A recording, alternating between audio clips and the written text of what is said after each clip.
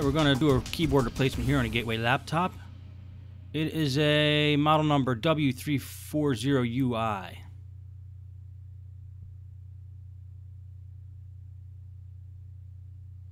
can see a couple keys are missing here. The way to get the keyboard off is to remove that top plate right under the screen.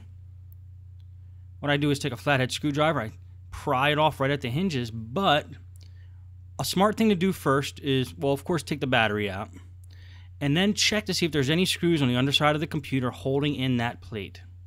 I'm going to zoom in here to give you a better view. And it looks like there's a couple screws, one there and one there, that could possibly be holding that plate in. So if we try to pry it off, it might not come off if the screws are still in. So let's just get those screws out.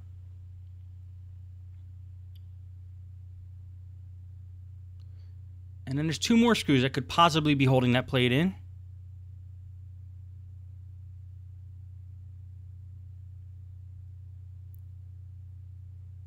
But most likely they're holding the hinges in.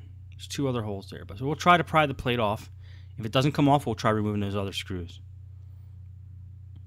One way to do it is get right under the hinge with a flathead screwdriver and just kind of jiggle the plate and see if it comes off. If it comes off easily, you know you got all the screws out. And yes, there were two screws holding that in.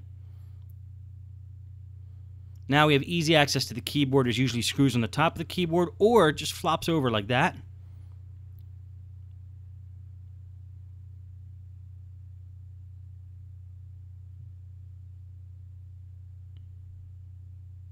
going to show you a close-up here of the actual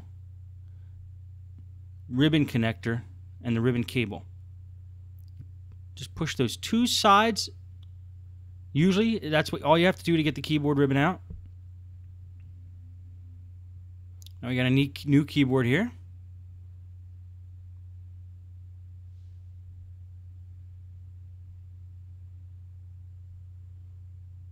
And you push the ribbon back in.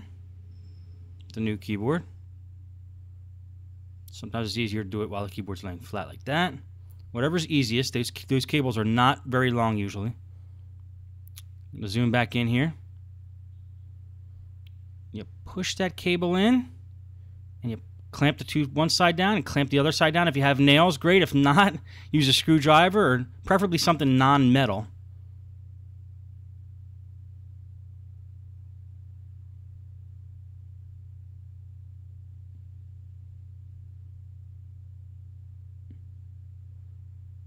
And push the keyboard back down flush.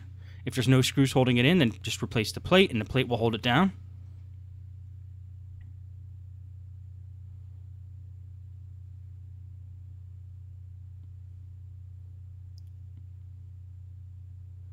Make sure that the LCD cable is not in the way of that hinge cover. Make sure it fits over it just the way you got it off. Sometimes it could be a little tough getting these plates back on just perfectly, but they should snap in exactly the way they snapped off. Just make sure those cables are okay, not in the way.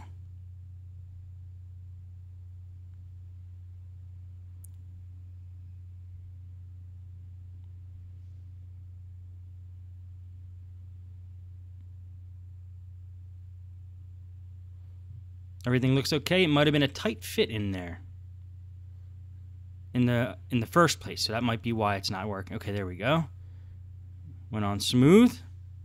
It's a good idea to have the battery out because since you're putting this plate back on, your fingers are all over the power button. You don't want it to keep turning on and off. Make sure it's flush and level. Then we're going to flip it around, put two screws back in. And that's how easy a keyboard replacement is. Keyboards are very easy.